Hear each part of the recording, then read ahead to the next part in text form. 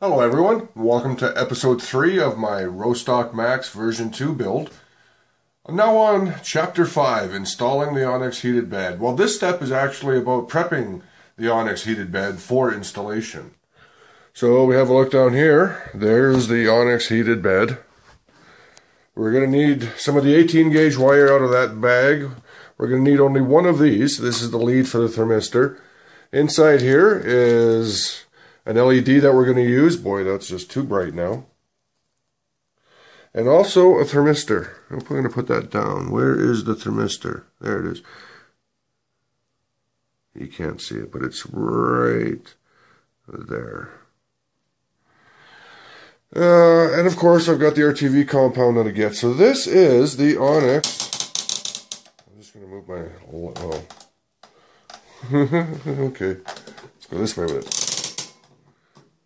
Okay, so this is, and of course my roll of Captain tape. That's 1 inch wide tape. They say in the instructions 1/2 inch, but I couldn't find 1/2 inch. So that's the bed. Look at this baby, eh? I wonder how much this costs by itself. Flip that over. So we're going to have to do a little bit of work here. We have to install the thermistor right there in the very center with some RTV compound, and then solder it onto the pads. We have to solder a resistor in here for the LED that we're going to solder in here. This is a power LED. It goes on when the bed's being heated. And then we have to solder on the 18 gauge wire for the power. Not a lot of work. So I've got my soldering iron out and ready to go. We've got my solder and my RTV. And yeah, so this episode will be this, and who knows what next. We're going to mount the whole bed, maybe get some towers on. All right, next step. And we're back with a mostly prepped Onyx hotbed. You know, I want to say something. You know, when you pick up objects, you can generally tell by their feel and their sound how brittle it is, right? Well, this thing, when I pick it up and you're feeling it, it doesn't just feel brittle. It feels like if you were to hold it out at arm's length, standing up, and just dropped it flat onto a piece of concrete, it wouldn't just shatter. It would just turn to dust. That's how brittle this thing feels. And I was just so scared of working and touching it, especially soldering onto it. That was really frightening. So I've got my resistor soldered on there.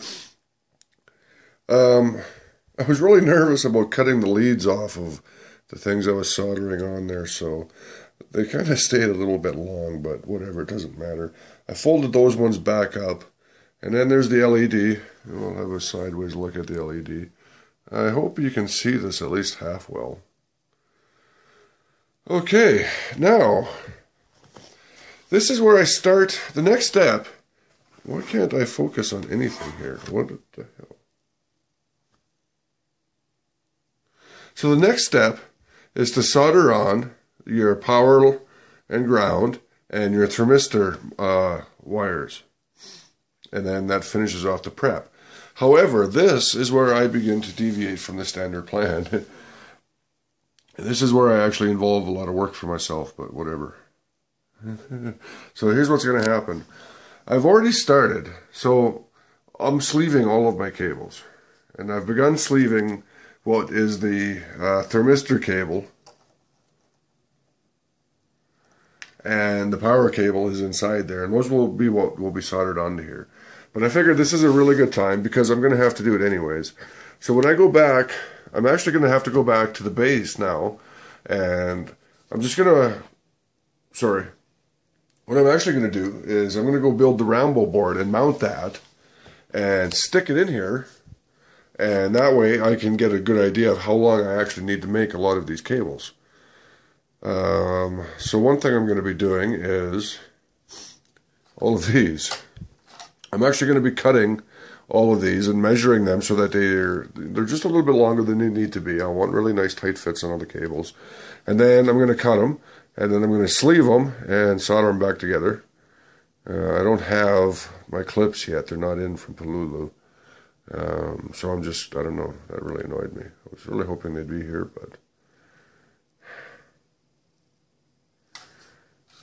So, and that's what I'm not really sure. Do I want to wait and just, I probably should.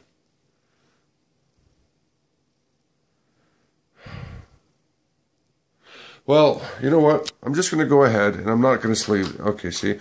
But ultimately, I guess I'm going to have to end up taking this apart because my Palulu items aren't going to be here for like a week to 10 days or whatever. Maybe a week. Either way, I want this thing up and running before I go back to work. So it just means I'm going to have to come back and just do some work. I don't have to actually take the thing apart. I can just pull off all the side edges and still do what I need to do. So I have full access to everything. So yeah, that'll be easy. I'm just going to come back and I'll sleeve those later. But I do have to stop now, and I'm just going to build the motherboard and get it in place so that I can measure the length of these leads so that I can have a good measurement. And then I'm going to have to come back in and, yeah, I'm going to sleeve those and I'm going to have everything really pretty. Okay. I should add that I don't really know if that Onyx hotbed plate really is that brittle or if it just has that feeling of brittleness. I'd be really curious to find out though. And yes, I know my nose is stuffed up. Oh, sorry about that. So next step, I'm going to jump ahead in the plan. I'm going to push everything off to the side right now.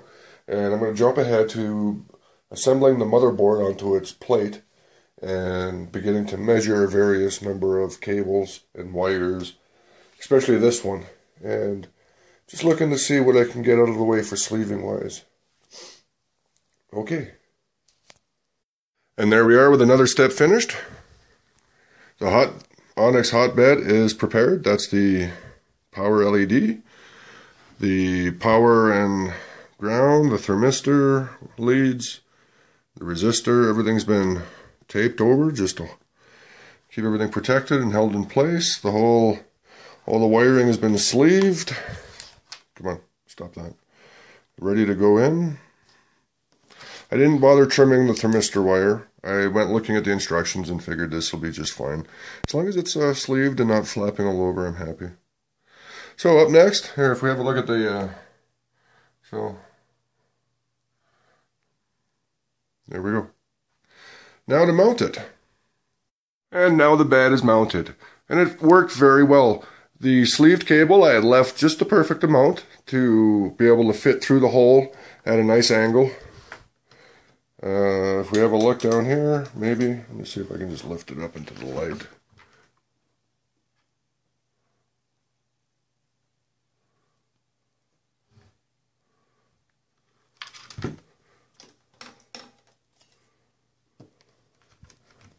Hang on, sorry.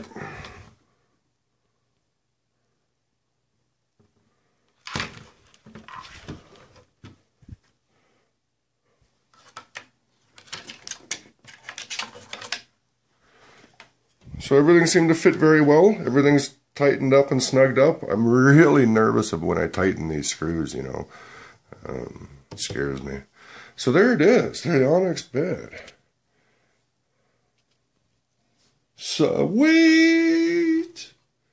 Next up, installing the towers and the tower wiring. I wonder how long that's going to take me because I'm still trying to figure out how I'm going to go about sleeving all of that stuff and what exactly I want to do for sleeving. So anyways, there it is. Boy, see, now that's starting to look really awesome, eh? It's so cool. All right.